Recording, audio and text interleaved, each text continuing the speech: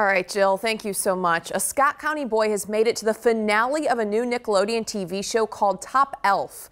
LEX 18's Kristen Edwards tells us how he landed in the spotlight and what talents he has that could take him all the way. Sit. Spin.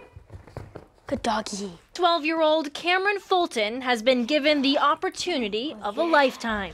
The Georgetown native was cast in a Nickelodeon TV show where he's competing against 7 kids for the title of Top Elf. It was pretty scary at first, but I got used to it bit by bit. Cameron was discovered when a casting agency came across his Instagram profile, where he shows off his woodworking skills. A lot of people are like, I want to be a surgeon because they make a lot of money. I'm like, I want to be a woodworker because it's fun. And he says those skills have landed him on the nice list when he had to build things like a giant Christmas card or gingerbread house.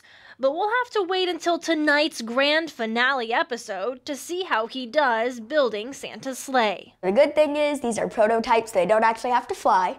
But they're just kind of like design models of what we would design if we were going to change Santa's sleigh. Even though there have only been 4 episodes, Cameron's parents say kids around town have taken note. When we went to the Scott County basketball game last week, he was recognized a lot, and that was a weird experience for us. They're like, you're the Nickelodeon kid.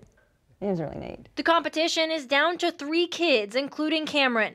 And tonight, a winner will be crowned as the first ever Top Elf.